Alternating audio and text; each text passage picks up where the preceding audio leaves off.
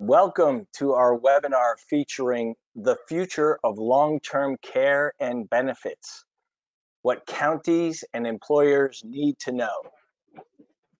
I'm Mark Levine, and I am the Deputy Director of your New York State Association of Counties.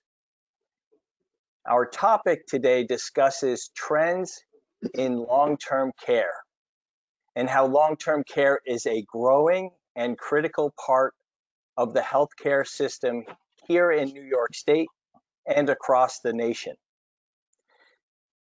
This is one of our webinars that's a little bit ahead of the curve. We know that there are things coming down in long-term care, and we wanted to be out there providing some education and training about what those are for our county employers across the state.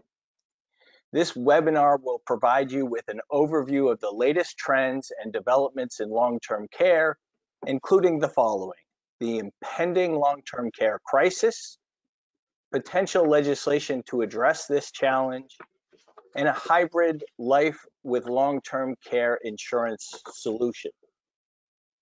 Before we begin the presentation, we have a few brief housekeeping announcements. I'd like to introduce Jeanette Stanziano at this time. Jeanette is NYSAC's Director of Training and Education, and she is running today's webinar. Jeanette. Thanks, Mark.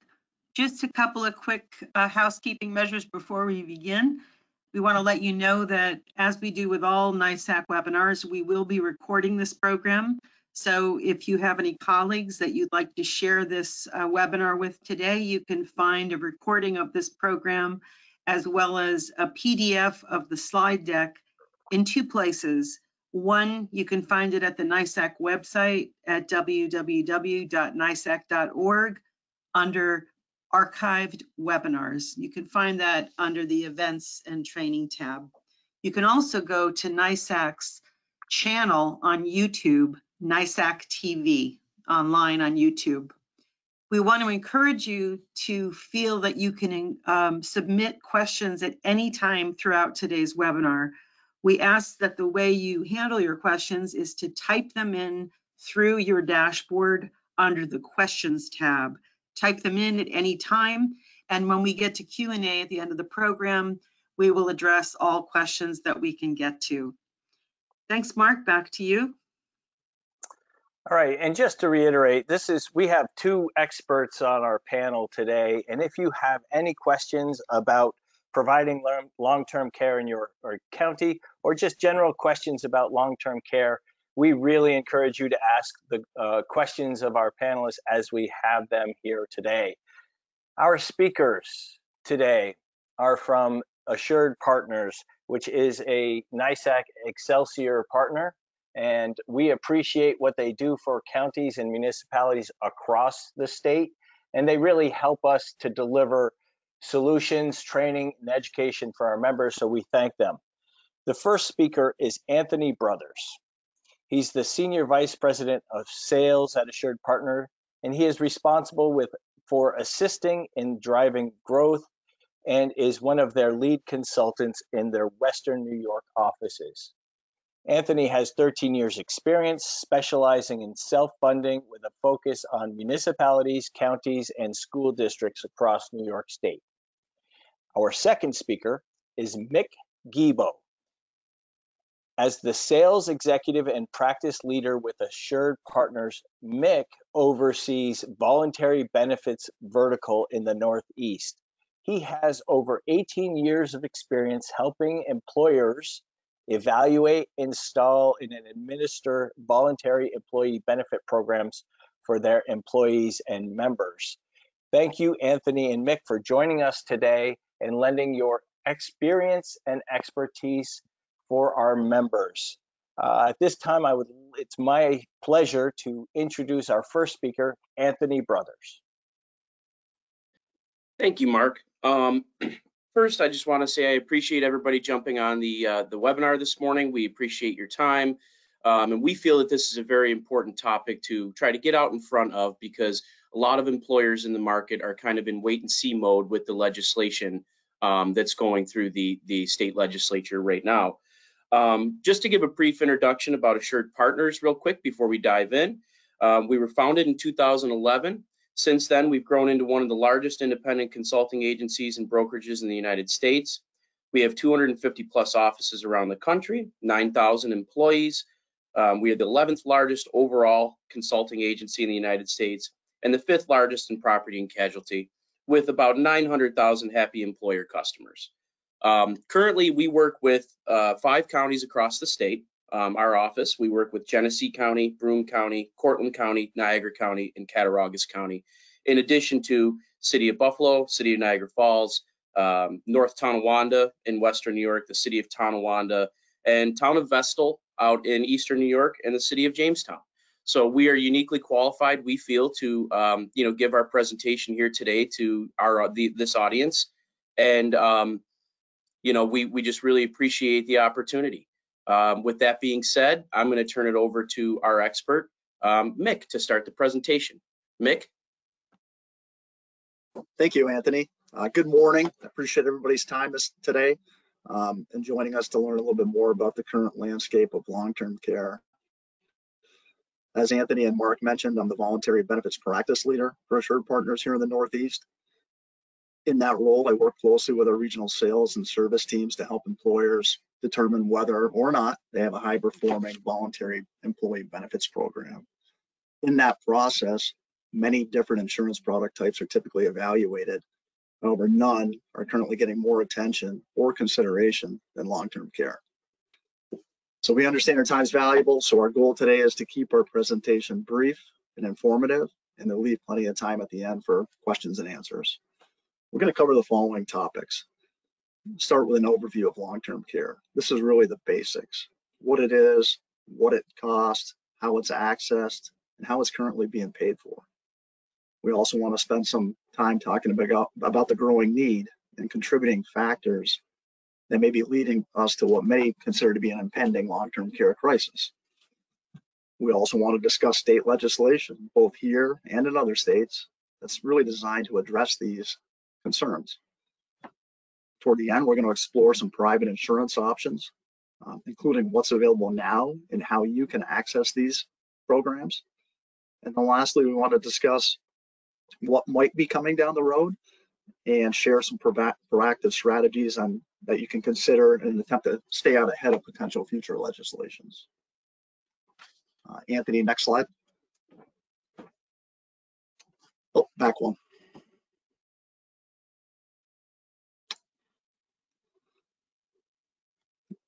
Back, I think we're going in the wrong direction. One more, there we go. Thanks.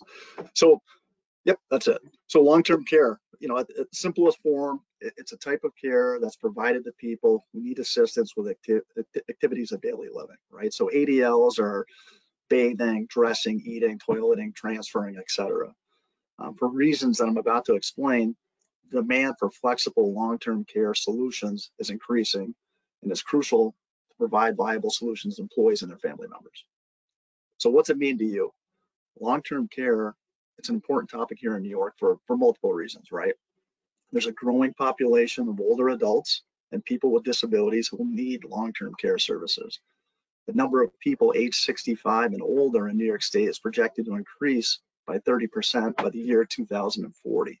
Additionally, the number of people with disabilities is projected to increase by 15% by the year 2040. As a result, many states, including New York, are considering legislation to help address this issue. In addition, many employers are also looking to offer long-term care insurance benefits to provide additional financial protection for their employees and or members. The cost of care is something we're going to spend some time on today. Rising costs and limited access to care, especially in rural areas, have resulted in family members serving as primary caregivers, many which are also employed individuals, right? So it has an effect on the workforce, not just on the individual. Next slide. So what does long-term care cost? So I think this slide illustrates very clearly some national averages. They're from October 2022. There's no confusion. This type of comprehensive medical care is expensive. I mean, the annual cost for a home health aide is over $50,000, and a room in a nursing facility averages over $100,000. Next slide.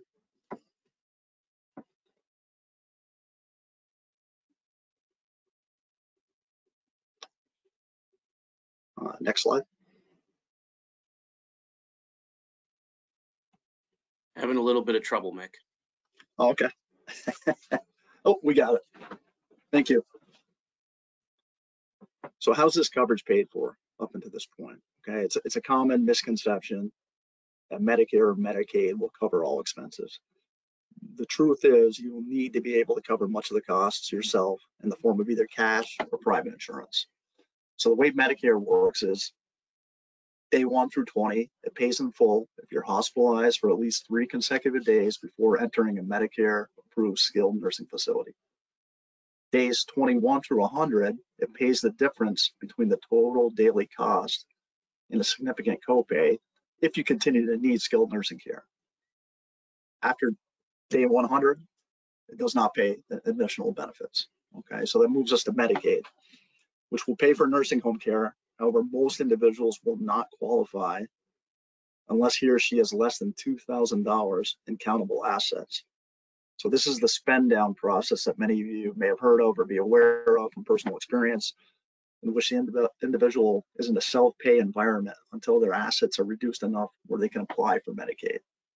Okay, and the last bucket here on the screen is personal insurance. We're going to talk about this toward the end of our presentation. And there's different types of insurance coverage, but the main takeaway here is less than 10% of Americans currently have private long-term care coverage. A century ago, there were more than 100 companies, insurance companies, selling long-term care policies, and today there are less than a dozen. Most of the remaining options are individual. They're not group-sponsored plans. They're rather expensive, and they have significant underwriting requirements to secure coverage. Next slide. So long-term care, it's truly a multi-generational problem. You know, our national demographics are changing. By 2030, there'll be more people over the age 65 than there are under 18. It's estimated that 70% of those over 65 will need long-term care. When you factor this in along with the cost of care and the lack of private insurance options that we just covered, you can see why many people feel that we may be facing an impending crisis. Next slide. So let's talk a little bit about what the states are doing to get out ahead of it and address this, okay? So many states do believe this is true. Washington was the first state to implement a tax for long-term care to help protect the solvency of the state Medicaid program. Since then, 15 additional states are looking at similar measures in anticipation of the expected surge in long-term care needs due to the retirement of baby boomers. California has created a task force to form and evaluate plan recommendations. Current recommendations that they're looking at include multiple plan designs and contribution rates, a payroll tax up to 2%, no income gap, possibilities of both employer and employee contributions, and a 12-month look back for private coverage to apply for an exemption. So let's discuss the law in Washington State, because that's something that was enacted already and it's in force, and that happened on January 1st of 2022. So real quickly, the basics of the Washington CARES Fund. It is a 0.58% of payroll tax. It's uncapped. It's for all employees that live and work in the state of Washington.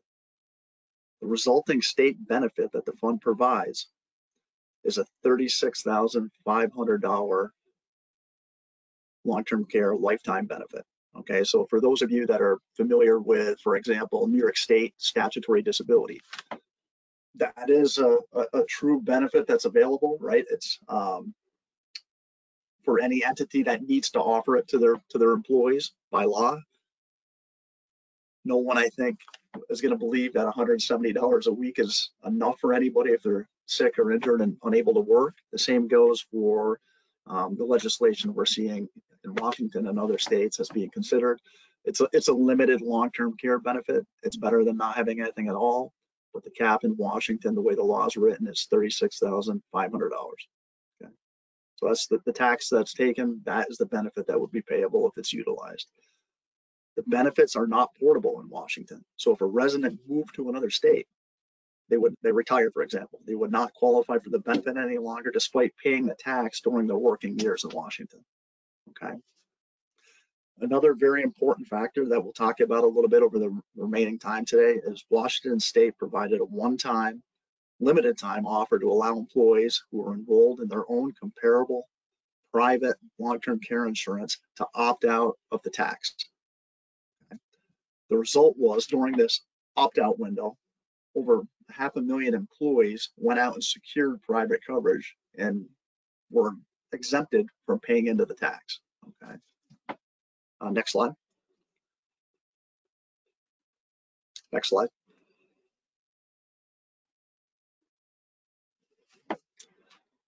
So let's talk about New York. Okay. So let's go to the next slide. Thank you. So just to go over the timeline. So legislation in New York, after we witnessed what was passed and put into place in Washington State, like we mentioned earlier, New York was one of multiple other states that started to take a look at legislation for their own states, and they introduced a bill back in May of 2022. We're going to talk about a little bit today. It did not move forward. It was expected to be reintroduced this year, but was not. Industry groups are continuing to work with state legislatures with the hope of it being revisited in 2024. So that's kind of where we're at in the progression of what was introduced initially and the timeline of it getting back in front of the legislatures. The goal of creating public benefit as a way of supporting the increasing cost of long-term care really was threefold, right? It was to delay the middle-class families to spend down to poverty in order to receive Medicaid. It's to help strengthen the economy through workforce participation here. And it's really to help reduce the state Medicaid caseload, okay? So what we know about the law is the program that was proposed was available to all citizens of the state that qualify, okay? And you had to be 18 or above to qualify. Next slide. You had to work and pay into the fund for 10 years without a 5-year break, or 3 out of the 6 years prior to needing the fund. The qualifying factor to receive the benefit was you had to be unable to perform 3 activities of daily living. The comptroller will provide a specific tax as well as the lifetime maximum and daily numbers September 30th, a year after they passed the bill. So the initial legislation did not have an actual tax amount that was being proposed. That was going to come after the bill was approved or passed. Premiums thereafter can be adjusted by the comptroller 4 years after the program is passed, and then biannually thereafter. There was an opt-out provision, which is on this slide, that was currently written into the proposed legislation, similar to Washington, to allow for program taxation exemption if private long-term care policies are purchased before program enactment. So the big difference from what occurred in Washington to what was being investigated and proposed in New York was the opt-out window. They saw what happened in Washington when they left that open, and over 500,000 people went and secured private coverage, and hence really underfunded their state fund, right, for this tax, because a lot of people were exempt from the tax. New York is not going to make the same mistake. The way they wrote the exemption is there will be a private insurance exemption, but you're going to have coverage prior to the passing of the law, right? So you're not going to have that opt-out window, which we'll talk about more in a few minutes. The last piece that we wanted to touch on today, go to the next slide, is really pivoting away from the legislation and what the state level's done to talk a little bit about private insurance coverage options. The most popular and available type of coverage is what we call hybrid life insurance policies. Before we take a deeper dive into this type of coverage, below are really 2 primary reasons employers are considering this type of benefit offering. One, it's typically an employee paid benefit, so it's no cost to the county, to the municipality, that's made available through the convenience of payroll deduction. It's most readily available long-term care benefit that an employer can provide currently to their employees. and it provides employees with an opportunity to enroll in a benefit that may qualify. Okay, and may is the key term there, for a state tax exemption.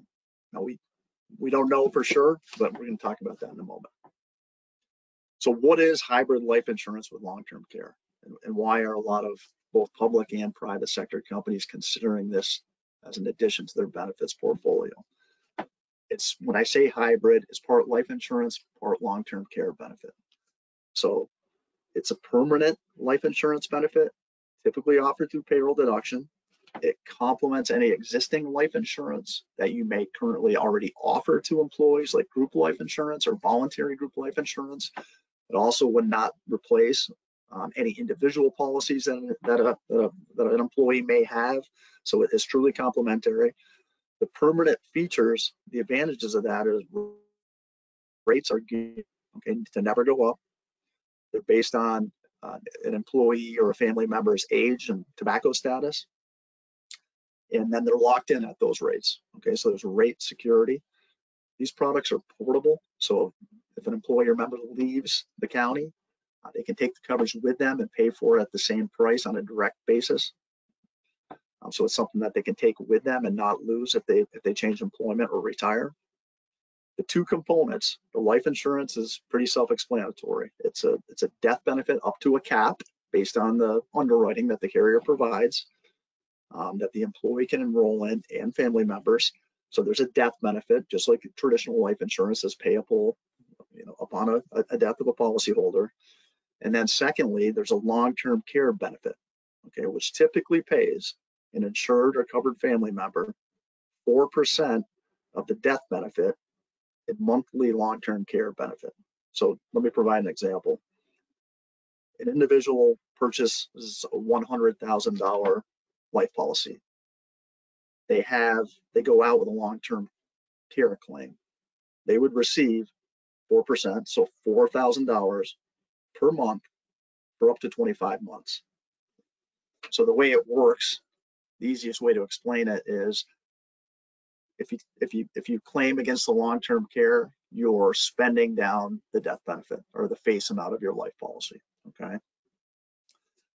Several of these policies met the opt-out requirements in Washington State. Okay, so that was a key way that employees were able to obtain qualified coverage to opt out of the tax in that state. All right. A couple important features and considerations here, specifically to New York and to this audience. The product really needs to meet the requirements, and it's part of the Internal Revenue Code. It's called 770B tax qualified. In short, this is part of the code that defines what constitutes a qualified long-term care insurance contract and how it's treated for tax purposes. Currently, 2 insurance carriers in the state meet that requirement. Okay. Guaranteed issue. This should be a benefit that's always available to your employees on a guaranteed, no knockout question basis. Okay. There'll be a limit to that, but it's really a non-starter. It's something that needs to be made available for this to be an effective part of your benefit offering and to meet the needs that we've explained today. And lastly, due to the new nature of this type of benefit, there's really a need for a high level of communication, and that's best done on a personalized basis, right? So this is a type of product for counties that go down the path of evaluating it and potentially implementing it for their employees and members. It's not one that's effectively enrolled online via self-service. It's one that needs to be done in an active environment where counselors can meet with people on an individual basis, and that can be done in a whole myriad of ways. It can be done on site, it can be done telephonically, virtually, but it is one that requires that type of attention to be effectively rolled out and to make sure people understand the options and the potential need for the benefit. And it gives everybody a chance to make the appropriate choice for them and their family members.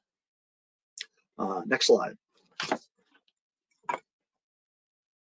Okay, so we don't have a crystal ball, right? So we just simply cannot predict if and when legislation will be considered here again in New York. With that said, employers that we're talking to, they really have, choices to choose from, right? They can do nothing with this at this point.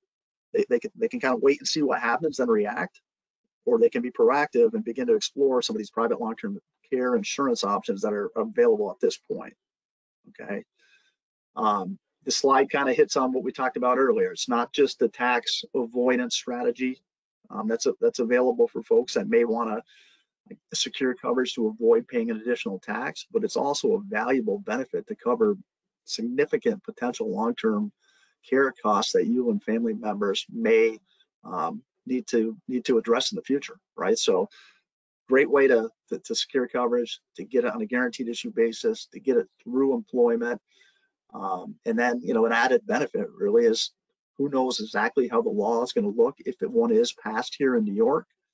But the options that we're considering and showing to folks that are interested in having these discussions are ones that did meet the requirements in Washington State and were utilized in that capacity in that state. So they're best positioned to be a good fit in this capacity also here in New York. We'll have to monitor what happens from a legislation process, right, and adjust accordingly.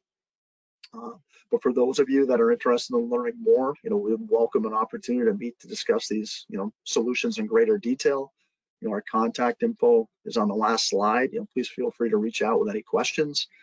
And Mark, that really includes our content and presentation for today. Tony and I would be more than happy to answer any questions from the audience.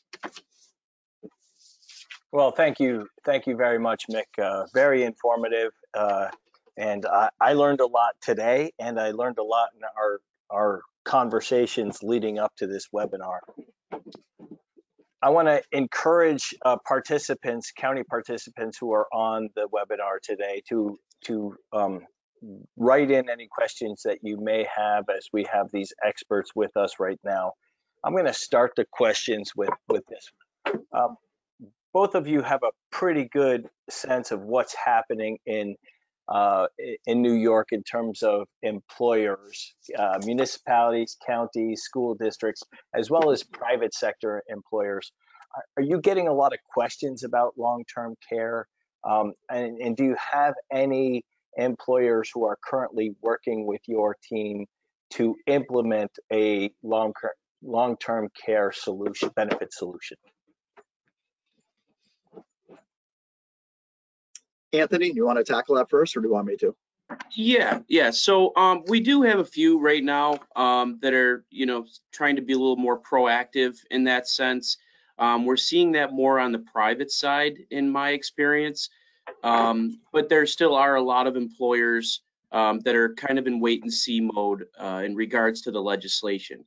My only caution to that would be because of the lack of an opt-out window, when the legislation is enacted, to avoid any penalties or tax liabilities. My advice to clients and customers is to, offer the benefit, be proactive, and if something should come to pass with legislation, we're prepared, and if not, we're offering employees a greater benefit package. Thank you, which is important in today's employee market, right? It's more and more challenging for counties and the state of New York, frankly, to attract and retain public sector workers. So one place that counties are looking are the voluntary benefits packages that they offer. So this could be one of those voluntary benefits that you may be exploring or wish to explore as you move into the future. And I could say on behalf of NYSAC, we track every piece of legislation that would have a direct or indirect impact on counties, and that includes counties as employers. So we will be, looking at bills as they get introduced in 2024, and they're being introduced now on a daily basis, but we'll be looking for this bill to reemerge as we head into the 2024 legislative session. For Mick, is there a minimum benefit amount for private long-term care coverage to qualify for the exemption in Washington State? And the reason I ask that is this something that the New York State legislature may be looking at when they propose another piece of legislation? It's not currently written into the proposed legislation from 2022 here in New York, but the way it was handled in Washington State was there was a lot of, it's a great question because there was a lot of back and forth discussion between, the insurance carriers that were operating in that state, the brokers that were providing services, and employers that were looking for further guidance on that. And it was such a moving target and goal line that what we saw happen out there was there was no definitive language on a minimum benefit size. So what most insurance companies and employers did was they tried to match at a minimum the state benefit, right? So for folks that were looking to opt out, it was a minimum $36,500 benefit that was presented. And that is how we saw the vast majority, without any clear language in the bill, that the vast majority of the product offering was set up in that manner, with that being the minimum to meet at the very least state benefit.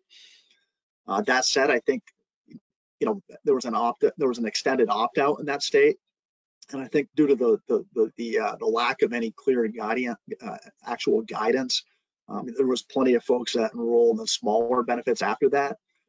So long answer, kind of a moving a target out in Washington. It's not clearly been defined in the legislation here in New York either, but I think best practice is to have the private insurance benefit at a minimum to meet that state $36,500 lifetime benefit. Yeah, we do know that our lawmakers at the state level do look at what's happening in other states, and they learn from what worked and what didn't work in other states. So you can imagine that the lawmakers who proposed this legislation in 2022 are taking a look at what other states are doing, what worked and what didn't, and will amend that legislation accordingly if it is reintroduced. Is there a cap, or was there a cap on the tax in the proposed legislation here in New York? There is no cap, so there's no income cap. So it's something, and because of that, and it was the same way out in Washington where the law is already in force. Because of that, it shifted the discussion, I think, at the employer level to a certain extent. These products aren't new to our markets. They just never, in many cases, received the attention of the valuable benefits they can provide to an employee and their family members. That said, the tax avoidance component of it really gained a lot of steam, particularly because decision makers with a lot of groups are high earners, and it caught their attention. It was something they were personally interested in because there was not a cap on the income. So in Washington State, it's 0.58% of your income with no cap. And what's being proposed, one of the options in California right now is as high as 2%. Now, New York never proposed an actual percentage of tax.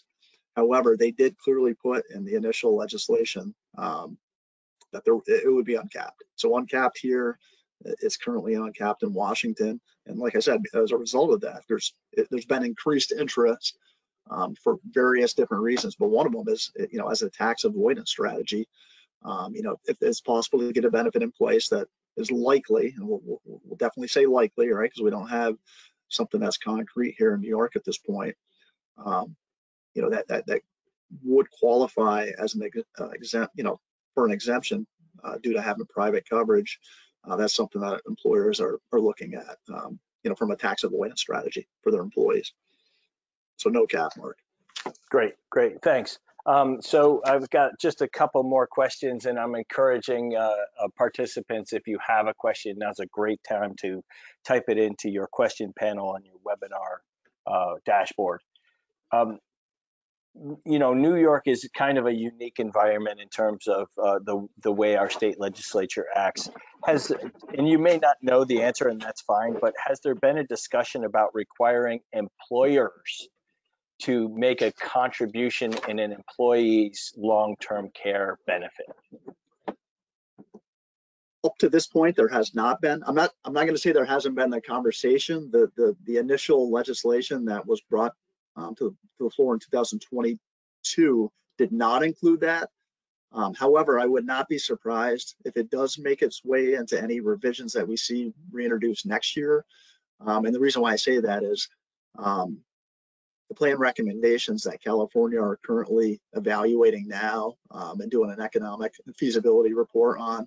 One of them, or two of them, I should say, do include employer contributions. So that state is looking at, an employer contribution in this benefit. Washington does not have it, and what was brought initially in front of the legislature and here in New York also did not.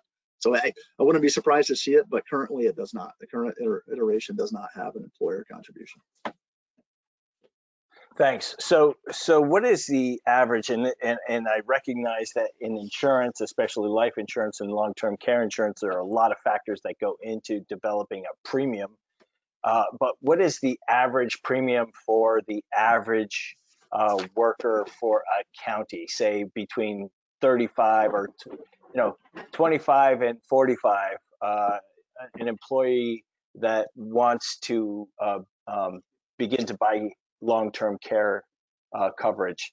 What would a premium range be? So an employee or county member, in that 25 to 40 range, non-tobacco, because these products are individual in nature. Like I mentioned, they're portable, so they have group features, meaning there's guaranteed issue and they're payroll deducted and that type of thing. But the employee does actually own the policy. So tobacco status does go into that initial rate determination. But that age span for a benefit, that would meet like a minimum requirement, like a $35,000 or $36,000, $40,000 benefit. We're probably talking in the $10 per week range. And that's a complete guesstimate. And it's going to differ obviously from the low end to the high end. So, not a lot, 40, 50 bucks a month, maybe for a policy like this. Now, if they want they want $150,000 of coverage, it's going to be more, obviously. So that kind of goes back, Mark, to the need. The folks on this phone, I'm sure, are familiar with, the value in having some education when it comes to benefit selections each year. But this is the type of product, because of the individual nature, because the vast, wide array of pricing based on a number of factors, really does, highest participation when, an employee has an opportunity to talk to a counselor and do it in an individual type environment, right? So I would say, $10 a week is probably a good, just shooting from the hip, a good estimate of what type of premiums we're talking about for, like a $35,000 policy for someone 40 years old. Yeah, no, thanks. I appreciate you shooting from the hip. I just wanted to put some context around it for the folks on the line and the folks that are tuning in to watch this webinar that has been recorded. So at this point, I want to give our panelists one more minute each to wrap up what we talked about and learned today. And then I'm going to close down this webinar. So first, Anthony, please, any closing comments?